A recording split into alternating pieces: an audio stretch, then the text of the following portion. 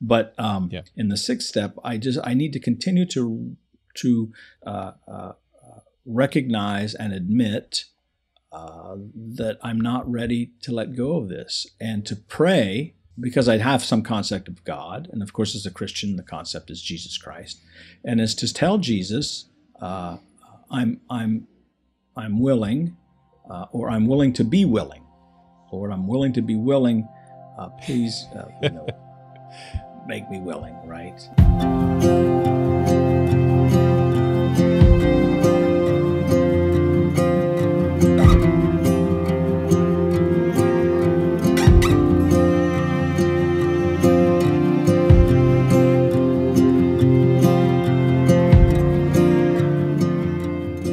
Well, hello, and welcome back to Deep in Christ. I'm your host, JonMarc Grodi, here at the Coming Home Network International, sharing with you another conversation about this, our daily task of growing in imitation of and relationship with our Lord Jesus Christ. Thanks again for joining us for this discussion. I'm joined by my good friend and mentor and colleague, Brother Rex Norris, here at the Coming Home Network. Thank you, brother. And we're continuing along with this discussion on the 12-step spirituality, the 12 steps of recovery, which have turned out, again, like I kind of had a glimpse of this going in from our conversations, Brother Rex, but man, I can't say it enough times. What a wonderful distillation of the gospel path for Christians, or for new Christians, baby Christians, potential Christians. What a great way to draw close to our Lord Jesus Christ, to really enter into the gospel, and like those people in the gospel, the lepers, the lame people, the blind people, the sinners who are getting ready to get stoned with rocks. Like them, what a distilled way for us to draw close to Christ and ask for His healing, and go through these steps of inviting Him into greater healing into our lives. I've just been blown away by the study, Brother Rex. So I was reading this morning a reflection on Luke where it says Jesus ate with sinners, and how that scandalized people. Right? It's like, well, Jesus, that's why God came, was just to kind of hang out with us and transform us, right? Yeah. I don't remember if I mentioned this last week on our program, but it occurred to me some point the last week, and I've just been like chuckling to myself since then, that it's so funny in the gospel, so ironic wherever it makes a distinction between like these people and the sinners, right? Yes. He ate with sinners instead of who exactly, as if there aren't sinners. I came not for the righteous, but for sinners. And of course, there's some people who are saying, oh, good, I'm not part of that group you came to save, which of course is silly. That's the whole point. There are the sinners, and then there's those who know that they're sinners. Yeah, exactly. Oh, boy. Right. Yeah. Yes. It just kind of turns things upside down, right? I mean, some people say that Jesus came and turned the world upside down, and I think maybe Jesus came and turned the world right side up. Right side up. I like it. Very good, brother. Well, again, today we're starting into step 6, and again, just a brief recap of where we've been. Steps 4 and 5 were these steps of making a searching and fearless moral inventory. That was step 4, and then step 5 was to God and to self and to another person, to bring these out into the light, to tell them to a brother, a close friend who can hear this out and love you through it, as well as as Catholics, to bring it to a priest and to experience the great grace of the sacrament of confession. We talked about that and some of the dynamics there. And so now, tell us, brother, what step 6 is, and give us a little introduction to it, if you would. Right. So simply because I've made a list of all my character defects as I know them, and simply because I've told another person, doesn't necessarily mean that I'm ready for anything. I mean, I've just admitted it, which is a huge step. But so the next step, the 6th step, is we were entirely ready. Yeah, we're entirely ready to ask God to remove these defects, right? And I mean, that it seems almost that would be self-evident, but not necessarily. I mean, there are character defects that many of us, at least I, speaking only for myself, it was kind of scary to think about letting them go, and I had to struggle. Am I entirely ready to have God remove these defects of character? It reminded me of the story in John 5, I think, chapter 5, where Jesus sees the man who is crippled at the pool of Bethsaida. He's been crippled for like over 30 years, I think, something like that. And Jesus says, "Are you ready to be healed?" Curious, huh? Are you ready to be healed? And I think Jesus, in the sixth step, Jesus asks me, or whoever is engaged in the sixth step, are you ready to be healed? Now you've admitted that you need healing. Are you ready? And some of us more or less are ready. So that's the sixth step. There's such interesting stages and layers that the 12 steps sort of bring out. I mean, there's, in some sense, the 12 steps have you begin with that place of particular weakness, particular woundedness in your life, and to make that this great, turn that into a good by making it the starting place of a new radical honesty with God, a new radical surrender, in light of recognizing your powerlessness. That was kind of the beginning there. But now there's this turn to say, hey, that was just a starting place. What would it be like to really be ready for all of this stuff, for all of this junk to be turned out into the light and to ask God to receive healing? That'll be step 7, where there's this new asking. But this step is a pause. And actually, one of the resources I was reading focused on that aspect, that there's kind of been a lot of activity up to this point, especially the last couple steps. Now there's almost a pause to consider and to let that germinate, let those seeds grow, and consider, am I really ready for God to go even further, to grow virtue in me, to really get rid of the vices in me. And if I'm not ready, we don't want to turn back to any sort of dishonesty with ourselves and God. We don't want to pretend we're ready if we're not ready. We want to acknowledge even our unreadiness. Like if we look into ourselves and recognize, well, there's part of me, that still really likes the idea of inviting further healing, inviting God really to remove these character defects and flaws and sins and sinful ways of thinking and feeling and believing. And there's a part of me that wants that, but there's a part of me that doesn't still. And it's good to acknowledge that and to think on that and pray about that. Absolutely. And, the Catechism talks about, or the Church in general talks about concupiscence, right? I mean, there's this desire, and on the other hand, there's this tending towards going back to the flesh pots of Egypt, as it were, for instance, if one of my major character defects is I need to control people, places, and things because that's just the way I feel safe. There was a purpose for it initially, perhaps, in my younger life, but I've realized now through doing these steps that it's not serving me or the gospel or other people well by me trying to control everything, that I haven't left enough space for grace because of my desire to control. Now, I may recognize that. At the same time, I don't know if I'm willing to let go of that, because that's a scary thing, right? That can be scary to think, well, what's going to happen if I let go? Now, again, on one level, I've got some concept of God, and I believe that God's going to take care of me. On the other hand, there's this tug, right? I'm not necessarily entirely ready at that moment. And so it can be an ongoing thing, and we take 2 steps. As anything in the spiritual life, I may take 2 steps forward and 1 step back. But the purpose, I keep going. At the beginning of the 12 steps, it's interesting, right? Because as I said before, we start with a place of real weakness. And in some sense, it's easier there to lean into that desire, to that recognition of my weakness and that desire for healing, because it's an area of particular powerlessness. In that sense, it's a gift of grace for us to experience that and recognize that, because that really allows us to flee to God in a new way. But at this juncture, we get to this interesting, this subtler place of the interplay of our disordered concupiscent desires and our desire for God. And we experience this sort of chicken and the egg thing that you see in the gospel, right? Like when the man says, "Lord, I believe, but help my unbelief." Or I want God to remove these defects and desires, but also I don't want, the I, the me, the heart is divided. And so like there's a bit of a dilemma. There's a subtle dilemma here. It's like, yes, I want to be healed. I want all that God wants to give me, but also I don't.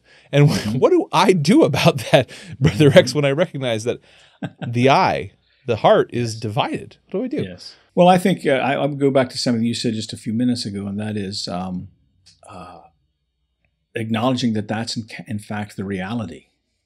That to name it for what it is when I see it in my life. I mean, there's one thing, I can't. Once I know, I can't not know again, because I know, right? I mean, I've written it down. I've told you. I've told whoever about this character defect, and I can't not know that the character defect is there. And one of the things that has helped me, is that to acknowledge it when I see it. And in fact, that comes even later. I mean, they talk about this specifically in the 10th step, but in the 6th step, I need to continue to recognize and admit that I'm not ready to let go of this, and to pray, because I have some concept of God, and of course, as a Christian, the concept is Jesus Christ, and is to tell Jesus, I'm willing. Or I'm willing to be willing. Lord, I'm willing to be willing. Please, make me willing, right? Because that's a grace in itself, right? That willingness. Right. I think this this place in the 12 steps really gets at this connection, we might say. So on this show before, Father Peter and I did a lot of study on the theological and the cardinal virtues. We did a long study through Joseph Pieper's book on the cardinal virtues. You can check that out in the archives. But one thing we talked a lot about was this interplay between grace and free will, between the theological virtues, which are gifts from God, and the human or cardinal virtues and all their sub-virtues that are then the actions we take based on that grace, in the context of that grace. And again, I feel like this juncture, this step, sort of involves wrestling with this transition, this juncture between those two places, because we can recognize the cardinal virtues, the human perfections, these things we should emulate in Christ and the saints, these habits we should build, these bad habits we should break. But if we discover in ourselves a lack of will for that, a lack of desire for that, well, then we're kind of stuck, right? It's like, I see what I should do, but only part of me wants to do it. Part of the deepest me wants to do that. And so the only remedy is then to double back and rely more on the theological virtues, saying, Lord, I need greater faith and trust in you. I need greater hope, which means a desire for you and for the things that you want to give me. A greater charity, that is a greater love of you, because that's the only thing that can give me the desire that can conquer the part of my heart that still doesn't desire you. And I can't do that. I need the divine surgeon, the divine physician to give me a heart transplant so that I can actually desire as I ought to be healed in these ways.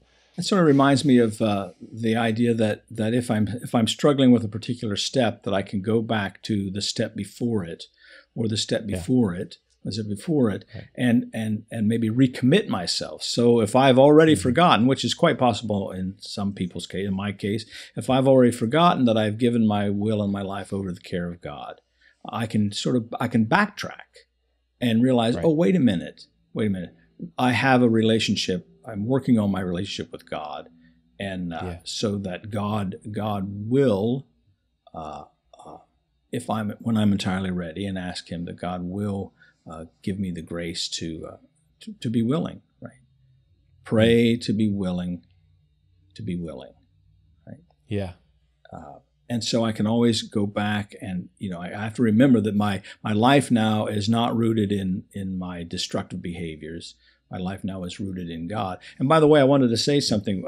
You've said this a couple times, and it reminds me this notion that I began the 12-step work because there was something really destructive in my life, whether it was alcohol or control problems or eating or whatever it was. But then there were other things that have manifested themselves because of working these steps. And what it reminds me of is that the fall, nothing in the fall was left unwounded. The way I think is wounded. The way I see the world is wounded. My sexuality is wounded. Everything is wounded. And it's taking a good look at that and realizing, so the presenting issue, if you will, was alcohol, pornography, eating, whatever, gambling.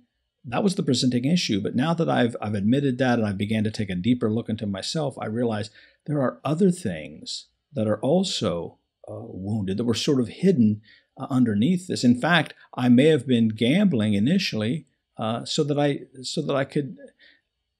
I was in pain, and when I found out when I did this, I'm not in pain anymore. Well, now I'm not doing that anymore, so now I'm in pain, and I have to take a look and see, well, what's this? What is this pain about? Right? Right. Where are the other ways in which I'm wounded, I'm sinful, broken? Use whatever terminology works for you, and then I come back to the sixth step, and now I'm entirely ready to have God remove these things, these character defects, which are standing in my way of living in good relationship with myself, right, with God, and with the world around me. Yeah, that's this is such a great point here, brother, about the presenting issue, but then all the underlying issues that then begin to bubble up. We begin to see them more clearly.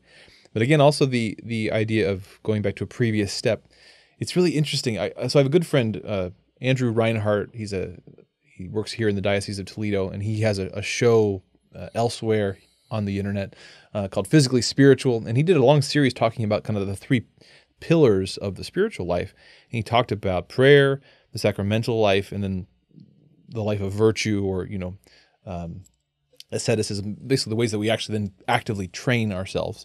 But it's interesting looking here at the center point of the 12 steps here. We have kind of the steps of confession or reconciliation. That was steps 4 and 5, where we examine our conscience and we confess, we bring it out into the open. But even once you've done that, then of course, you recognize, but I need to desire God more. So there's the relationship of prayer has to be this rock solid, continual element of my spiritual life. And I'm going to make more mistakes, so I'm going to have to double back and confess those mistakes again. That still happens. But all along, I have to keep building that relationship with God, because it's only through the relationship with Jesus that I'm going to desire God enough. I'm going to have the desire to change, which is what this step is talking about. Mm-hmm. And so the steps after this after 7, they get more into the active. Like, I'm going to go out, I'm going to make amends, I'm going to apologize to people, I'm going to do different things. But it's like this middle place is the part of our spiritual life where we keep recycling, because I'm going to make mistakes, I have to confess them, but then I return just to, entering into and building that relationship with Jesus. And I think another important component of the 12 steps in general is that I'm not doing this by myself. I'm doing it in the context of community. And so even while I've done my 5th step, I may not be entirely ready to ask God to remove these defects of character. Nevertheless, I'm attending 12-step meetings or some sort of group where I hear other men and women who have or still are struggling with the same kind of thing. And so there's a power that, wherever 2 or more are gathered, God is in their midst. And there's a power there that God is able to work through. You may say something that helps me move from step 6 to become entirely ready. God may use you without you ever knowing it, Right. God may use me. And so I think it's important to keep that I'm not on my own in this. I'm in a community with other people who are wounded just like me, who are sinners just like me. And Jesus has promised that he's going to come and eat with us. Even if we're not particularly, we don't even realize that at some level we're still wounded over sinners. Jesus is there with us. Yeah, great point, brother. The community is such an important part of all this. Let's talk about prayer a bit more here. Again, we've established that an important, not just an important, but a bedrock aspect of this step, particularly for the Christian, for the Catholic, is prayer. That we recognize if we're lacking in desire, there's only one thing for that: it's to continue to go deeper in this relationship with the Lord. And as as we said in the previous episode, quoting from the Catechism, prayer is the relationship with God. So if I don't have prayer, I don't have a relationship, and I'm not growing in that relationship. But let's talk about prayer, and let's put this in more in the Catholic context. Again, here at the Coming Home Network, we have people who are thinking about becoming Catholic. That's their context for why they're involved here. Either they're new Catholics or they're thinking about the Catholic Church. And wherever they might be in this process in their own life, what sort of, when we talk about prayer, again, sometimes people are like, well, great, prayer. I don't know how to do that. What sort of prayer? What do I actually do? So in particular, what are the kinds of, what do we want to say about prayer here? What encouragement can we give to the person who recognizes, oh, I need more of a relationship with Christ, but how do I begin praying? What sort of prayer are we talking about here? Well, the first thing that pops into my mind is that the admission of that in itself, if we admit that to God, we've begun to pray, right? I have no idea how to pray. That in itself becomes prayer. Right? Yeah. Dear God, I have absolutely no idea what I'm doing. Yeah. That's a prayer. Right? Yeah. And in the Catholic tradition, right, we have an enormous array of prayer devotions. The Liturgy of the Hours, which is a daily prayer resource that people around the world are praying. I don't have to come up if I'm struggling. I don't have to come up with words myself. I can rely upon the words of Christ and upon the words of the Church to pray. And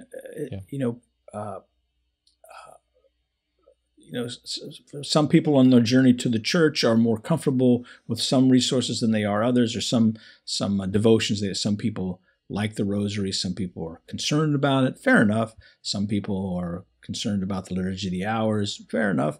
Some people like reading Scripture and using that as a way into prayer, into a conversation with God. Go for it. I think in this case, the only wrong way to pray is not to, right? Right. And even then, if I say, God, I'm not going to pray because I don't know how. Well, I've just said a prayer. Yeah.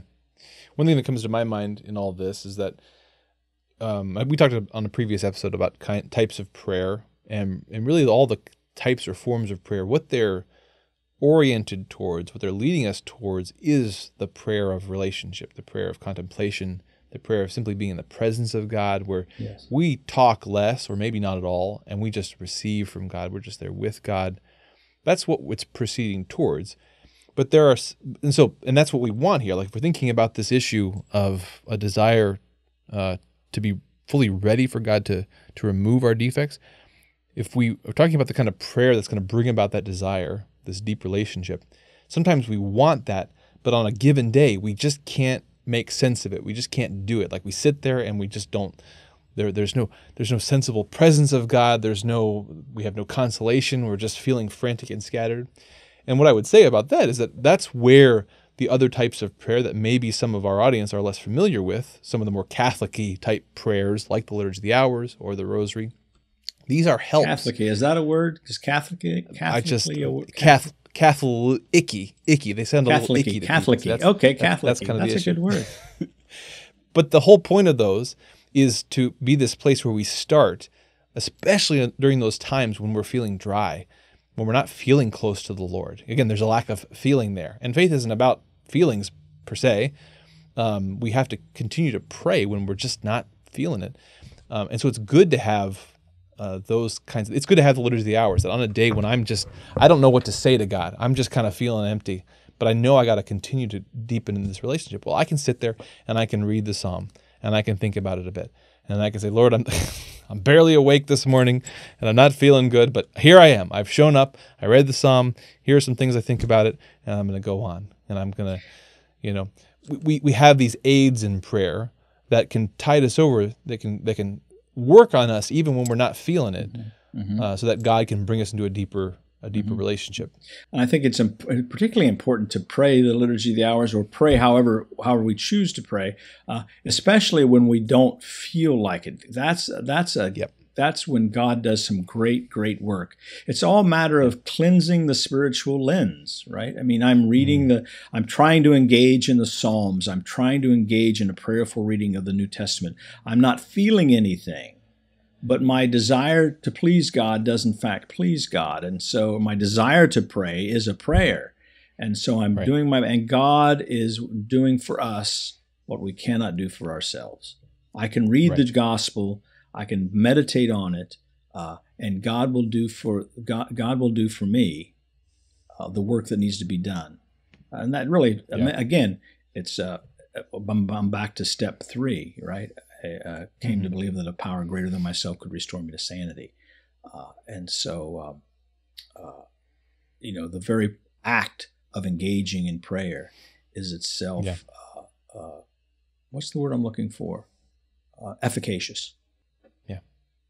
And we persevere in that. As you said, it's most important for us to persevere in that, especially when we're not feeling it, because it'll come.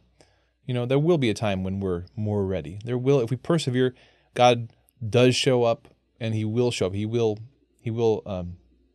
bring us that relationship we desire with Him. If you think about the spiritual journey in its totality,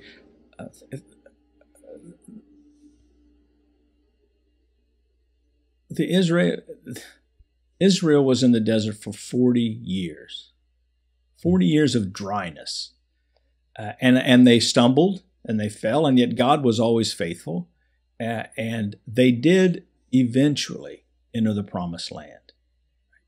You and I, if we are willing to walk through the desert, knowing from the start that there will be times when we fall and long for the flesh pots of Egypt, as the scripture says, God will see us through to the promised land. And it's having that faith to be able to pray even when the only prayer that I can utter is help. Help, God. To trust that because I've done that, God has made up the distance between my inability to pray and God's willingness to answer prayer. It's like the prodigal son. While he was still a long way off, the father saw him and came running. Right? Yeah. So while I'm still a long way off in my prayer life, right? Maybe I'm not even doing the best I can, but I'm going in the general direction. God will see me a long way off and come running. Yeah. That's good news. Yes. Good news indeed. Yeah, well, we want that desire to be here in our heart, but in the meantime, some days it's just in our head, and we have the great gift of the scriptures, of the Liturgy of the Hours, where we pray through the Psalms, to ask God, if only intellectually, if only dryly, the best we can today, we ask for that desire. I think I'll leave us here with just one of my favorite little bits of the Psalms. This comes up frequently in the Liturgy of the Hours. It's a bit of Psalm 57, and it goes, "My heart is ready, O God. My heart is ready. I will sing your praise. Awake, my soul. Awake, lyre and harp. I will awake the dawn." And I don't know why, but I've always been struck by that. Even days when I don't feel ready, that even the desire to be able to say that with the psalmist, my heart is ready, O God. My heart is ready. That's beautiful. If I can add just one more thing, JonMarc, and that is Please this do. notion, again, I want to go back to the idea of community. And to know that when I'm struggling in my prayer life, to know that there are other men and women out there praying for me is a great gift, a great strength, a great inspiration for me. Because there are days that when I'm in a good space praying, I feel connected, spiritually connected. I have a sense of God's presence in my life. I can know that there are people in the world, people who are struggling just like me, who are not experiencing that conscious contact with God, as the 12-step programs would say. And to know that I'm carrying them when they're unable, for any variety of reasons, not to carry on. And that you and I do this for one another.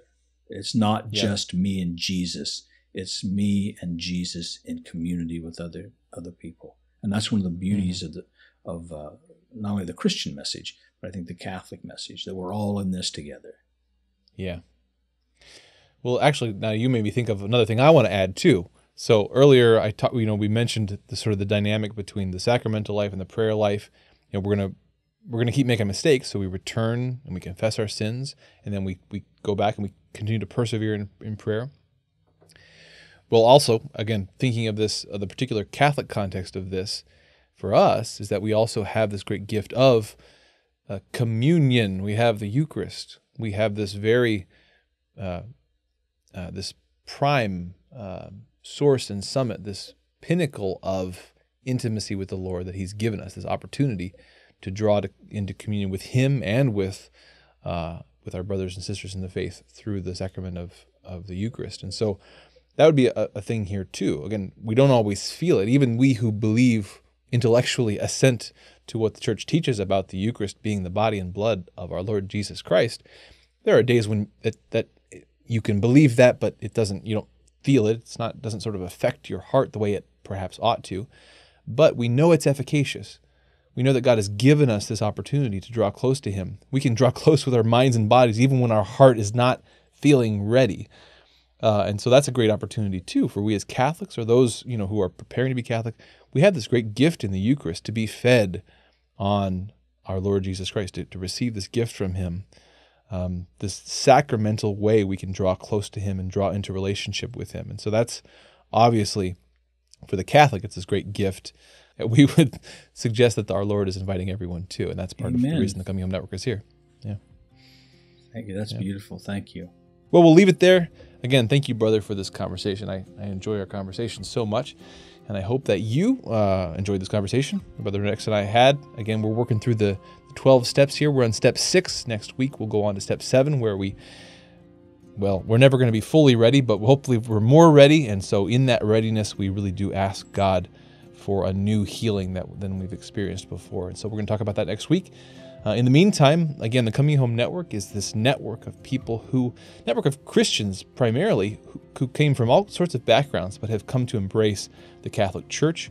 And whether you're a new convert, or you're someone who's getting ready to enter the church, or you're just thinking about it, asking questions, hey, this is your network. So go to www.chnetwork.org.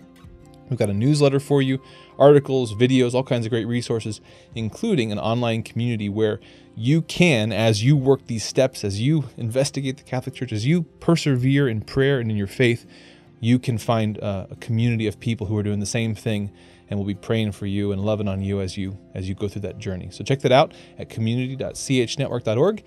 And once again, this is Deep in Christ. We'll be with you again next week. God bless.